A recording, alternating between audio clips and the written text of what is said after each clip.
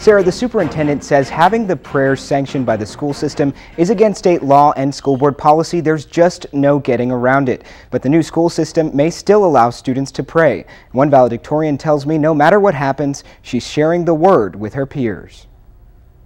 We ask these things in your name. Amen. A time-honored tradition seen in this 2010 video from Permian High. For the past few years, the senior classes voted whether or not to have prayer in graduation. But a letter from an attorney in Washington, D.C. pointed out even that is not constitutional. It's our right, our freedom of speech, just like anybody else, our First Amendment right to speak out for what we believe in.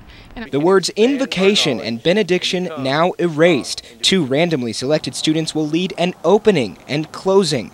They could choose to lead fellow students in a prayer.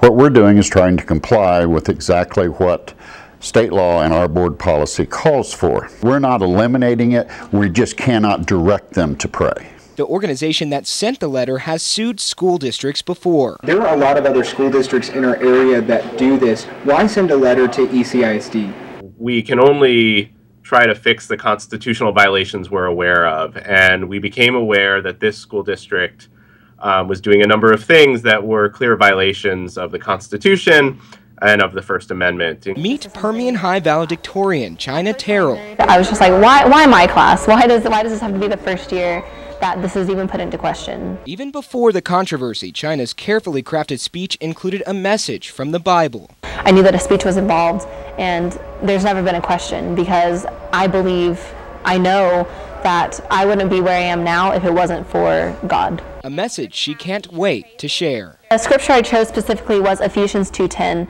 and it says specifically, we are God's masterpiece, and it just says that we were created, we were sort of born again in Christ, so that we can do the amazing things that He has planned for us. The Midland Independent School District tells us they still have prayer at their graduation ceremonies. There were rumors that ECISD school board would censor speeches by valedictorians. We are told that is not true, and they can say whatever they want. Live in studio, Matt Rist, CBS 7 News.